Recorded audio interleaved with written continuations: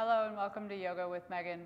I'm going to do just two movements today that will help to relax the low back, specifically if you've been told that part of your low back issue has to do with a tight psoas.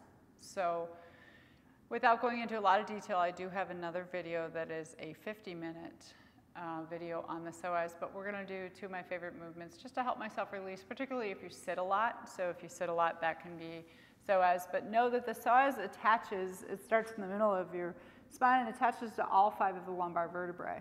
So what I'm going to ask you to do first is, because we're going to be able to slide legs, and if you are on carpet, you can still do it, but if you have a wood floor, even better. So I'm going to fold my mat in half, and I'm going to sit right on the edge of my mat so my feet are on the wood floor. And what you might notice is when you come down on your back side, hug your knees into your chest, let your low back relax so it'll be longer. Your low back will get longer and flatter as you pull your knees in. And then place your feet on the floor for a moment. And notice how when your feet go to the floor, there's that little arch underneath your back.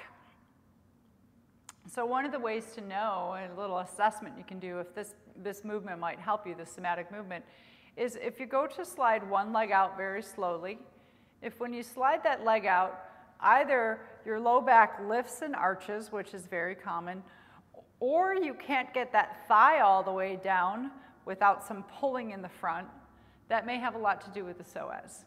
And you can do both legs separately. So just take this moment first, relax, find your natural curve in your low back, and try sliding one foot and then the other out.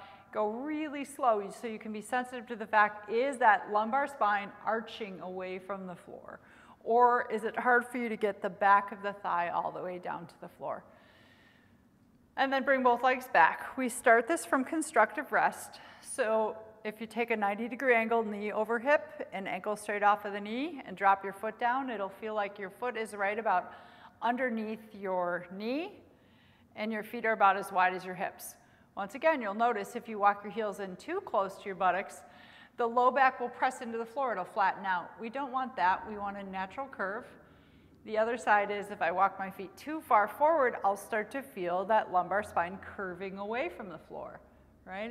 That curve will get too big and my back is actually tightening. So I'm gonna find that midway space. This is the pelvic rock in tilt, and I have lots of videos. This is my first way to release the back. But if you take your hands to the front of the pelvis, think of your pelvis as a bowl, feel your tailbone and your sacrum at the bottom end of your spine, and as you take a breath into your belly, notice how the abdomen rises, and as you take a breath out, feel the abdomen drop back in towards the spine. So we want to do a belly breath, but it's an active belly breath. Sometimes we use that abdominal breath to relax, but we're going to use it for movement. So I'm breathing in, feeling my abdomen expand. I'm breathing out, feeling it come back in and contract.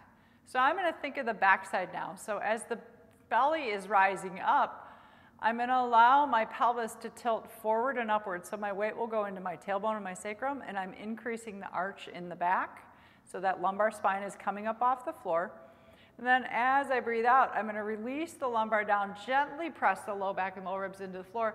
My pelvis will tilt towards my shoulders and downward. So I'm going to move my arms out of the way. And then we find this movement with the breath. Inhaling, tailbone down. Belly expands, so the belly's stretching. The low back is slightly contracted. You don't have to overdo that. Exhale, let the low back and low ribs relax. Let the tailbone lift. And feel the abdominal wall contract. So we go back and forth, inhale, backside slightly contracted, abdomen expanded.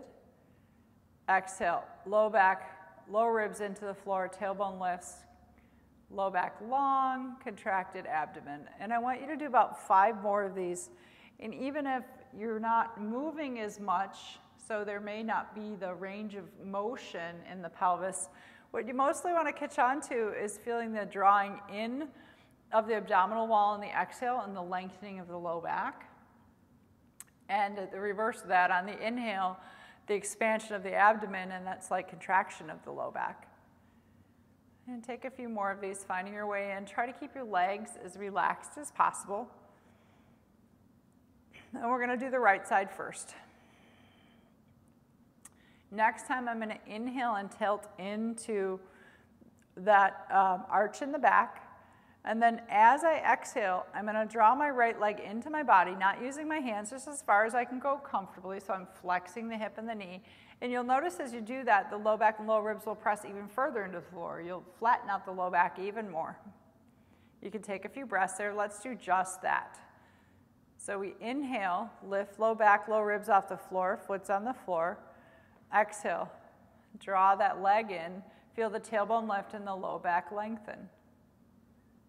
Doing 2 more of those. Inhale, we arch the back, tailbone and sacrum into the floor. Exhale, curl the back, draw the thigh into the body.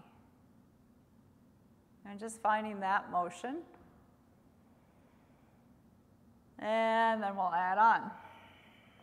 Last one. So take the foot down, feel the 2 sides of your body. Already you might feel some sort of difference. So remember that what the psoas does is it flexes the hip towards your body. It also takes it out to the side. But what we're going to do is lengthen it by lengthening the leg. But I'm going to inhale into that arch as we were doing. I'm going to exhale into the curl. And now I'm going to inhale and slide this foot out. If you have socks on, even better. I don't. I'm going to slide the foot out. I'm not forcing it, and I'm letting it stay relaxed. But what I am also letting to happen is I'm arching. I'm purposely arching that back because that's what my body wants me to do. I'm going to arch so you can see. I can stick my hand all the way through. I'm going to arch the back as I extend the leg out.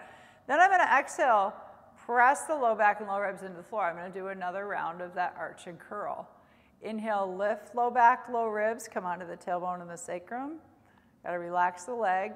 Exhale. Gently press low back, low ribs into the floor. So you're doing that same arch and curl with just the right leg extended. And you can do a few of those. You might feel it in the low back. You might feel it in the front of the thigh or even in your sit bone where the psoas attaches right at the top of the femur. And then slide that back. Take a few moments. Reset your pelvis so it's squared off. We'll do 2 more on that right side. And each time we're going to add a little bit on. And when we add, if you're not ready to add, just go back to the previous version. So you might even just be doing the exhale, inhale, right? Otherwise, next inhalation, foot into the floor, lift low back, low ribs. As you exhale, draw the thigh into your body. So there's our flexion. I'm going to inhale and extend the leg, stretch out those hip flexors, including the psoas, but I'm going to let the back lift up off the floor, relax the leg, exhale, low back, low ribs into the floor. That's going to lengthen the psoas. And do a couple of those. Inhaling up and exhaling back down. And I have my arms out to the sides so you can see, but it might be more comfortable to start to keep your arms at the sides. Inhaling up and exhaling, lengthening the low back. All right, we'll see. So the other consideration is a lot of times when we have one side of the psoas that's tight, it's not just the lower body. You might feel it in your hip or your low back, but oftentimes there's restriction in the upper body, specifically the trapezius muscles, that triangle of muscles. It's just above the connection of the psoas in the mid-back. So we're going to add the arm into this movement. I'm going to take my arms down to my sides. Inhale into the arch, weight into the tailbone and the sacrum. Exhale, draw my thigh into my body. Now as I inhale and extend the leg and let my back arch, I'm also going to take the right arm overhead. What I'm noting is that my upper back is also arching. It's not just my low back. I feel an arch underneath my armpit. So when I exhale, I'm going to press low back, low ribs into the floor and my right shoulder blade. Try to flatten out the whole back, especially on that right side. Inhale, arch again, and I'm trying to relax the arm and the leg. Just feel the weight of the bones, let the muscles relax. So really, we're using the arm and leg to extend, to create space, but then they're relaxed, and the movement is from the torso. You can see I'm just rocking from the torso. If there's too much strain with the arm overhead, then just work from the lower half of the body first. I'm going to slide the arm back down, take the leg back in. Take a moment at center, see if I can feel, which I can, a difference in the 2 sides of my body, and describe it to yourself. What do you feel? For me, my right leg feels warmer. It feels a little bit longer, even though my knees are bent. And it feels like my right butt cheek is heavier into the earth right now. So I know that something's happening. I'm learning to read the energy in my body. And then we'll do one more on that right side. Inhale, arch the back. Exhale, press low back, low ribs into the floor, lift the tailbone and draw the thigh in. And then we're going to inhale, extend the leg and the arm.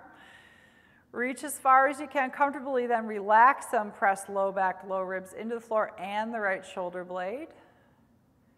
Sometimes you got to really, I have to pay attention, let my toes fall out to the edges, let my hand relax. Inhaling, I'm arching. Weight is resting on the tailbone and the sacrum and the top of the shoulder.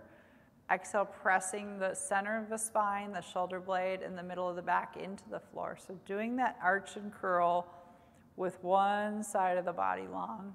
And I've been sitting in a chair before I did this, so this feels really good, just to lengthen out the front side of my body, specifically through the thigh, but even the back and underneath the right armpit. And you can do as many or as few of these as you want, and then come back, relax. I'm going to turn towards you so you can see the second side. Oh, wow. I should move slower.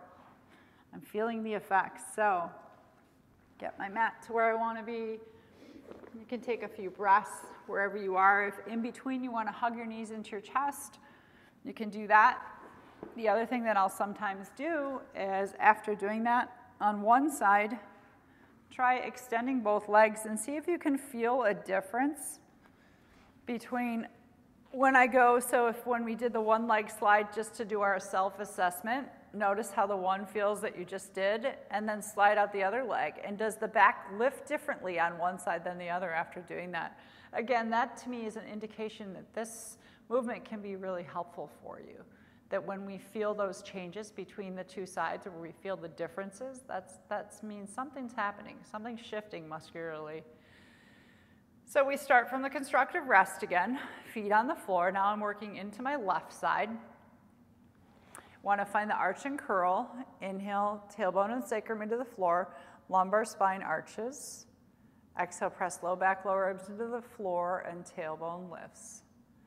And I would advise you can find your endpoint, go as far as you like, maybe for a few, and even hold it at that endpoint so you feel the abdominal wall contracted, the low back long. I can breathe right here. I can also breathe here. But also vary your speed and how far you go. So maybe a few of them, you don't take it to the end point. You do a little bit softer, slower motion. So always varying. And as much as I'm trying, all my awareness is still in my right thigh because I can feel that right thigh more than my left thigh. It's awake now. The awakening of the Psoas. So now I'm going to do that left leg. Inhaling, arching the back. Exhale, draw the left thigh into my body. Feel the tailbone lift a little bit deeper into the stretch in the back and through the buttocks. And then foot back down. Inhale, arch. So we just do that part first. Exhale, flex the hip, draw it in. Feel the backside stretch. Inhaling into the arch.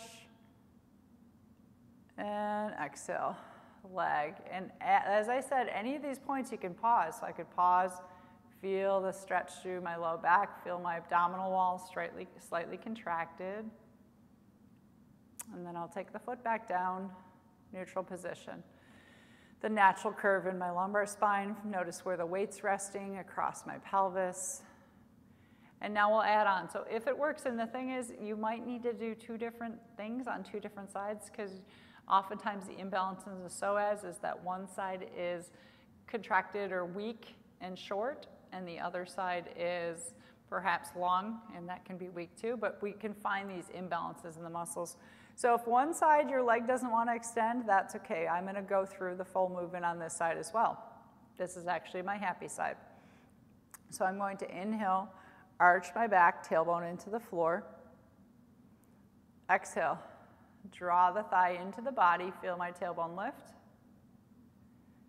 Inhale, slide the leg out, let the back arch, because that's what it wants to do. Let the leg relax. Exhale, press low back, low ribs into the floor. Inhale, lifting, low back, low ribs. Feel yourself go away from the floor. Exhale, flatten into the floor. And just do a few of these with just the leg. So if you're feeling too much pulling the top of the thigh, and your leg does not have to be all the way down to the ground. Mine is, but it might be slightly bent. Each time you may notice it loosens up a little bit more. And then we'll come back, take a few breaths at that more neutral resting posture. Feel the symmetry in the body. Next round, inhale, tailbone, sacrum into the floor. Feel the back shorten and arch. Exhale, draw the left thigh into the body. Feel the back lengthen and the abdominal wall contract. Inhale, extend the leg out. Just slide it out. Let the back arch. Relax the leg. Exhale, low back, low ribs into the floor. Inhale, lift low back, low ribs. Exhale, release low back, low ribs.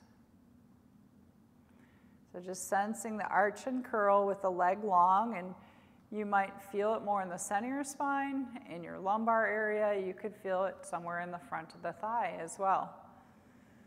Last one here. And then sliding the leg back in.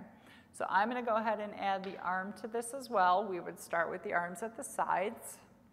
If the arm doesn't work for you, skip it. Work on just the bottom half first. So sometimes when we have full tightness through one side of the body, which is very common, we have to work from the pelvis and then add the arm later. But we'll do both on the video. Inhaling, rocking into the pelvic tilt, so I feel my low back, low ribs lift. Exhale, draw the left thigh in. Feel that flexion. Feel the low back lengthen. As I inhale, I'm going to extend my leg and my arm. Find that nice long body. Use my arm and leg to lift, to arch the back and spine, but also to lengthen, and then release the arm and leg. Exhale, press the low back and low ribs and the left shoulder blade into the floor. So the whole back line. Inhale, arch the left side of the body away from the floor. Exhale, curl it into the floor. Do a few of those. And if there's too much pulling, if your arm's up here somewhere, you can put something to support your arm underneath your arm, but we should feel like we can relax the arm. Maybe it's closer to your body. And then I'll slide my arm in, bring the leg back. Take a moment at the center, always in between, just check in. Let the leg muscles relax, feel the floor underneath the back and spine. Next round, breathe in, sacrum, tailbone into the floor, back arches. Breathe out, draw the thigh into the body, feel the low back stretch and the abdominal wall contract. Breathe in, extend the leg and the arm if you'd like. Exhale, press that arch out of the back. Inhale, bring that arch back into the back. Feel your belly expand, your front body, your ribs. Exhale, press that arch out. And do a few more of those if you'd like. Sometimes it just feels good to feel long.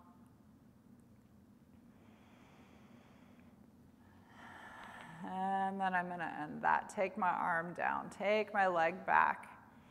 When I come into my final resting pose, so the other thing the Psoas does in addition to bringing the thigh in, it's a hip flexor, it also it externally rotates our thighs. So I like to take that constructive rest into more of a easeful pose for my psoas and let my knees fall together like this. So the knees stay bent, but just letting the knees fall together. You may find your feet need to be closer together or further apart, but just encouraging that little bit of internal, even though the knees are still bent, that little bit of internal rotation, creating space in the back and spine. I won't do a formal rest, but you, of course, can. Maybe just placing your hands on your belly. Your sacrum runs right underneath there. Your sacrum is there, and then your psoas running through, and just being aware of that space in your body. Let the legs be heavy. Let the ground hold your back and spine. And just see how you feel. Take a few breaths into the center of your body. Nice Nice easeful breaths, and now we can use that abdominal breathing to relax more. Breathing into the abdomen. I feel the fullness of the breath coming in. I'm breathing out. I feel my whole back and spine release. My abdominal wall is soft now. Breathing into the expansion. I'm making that exhalation a little bit longer and slower, enjoying that peaceful pause at the bottom of the exhale.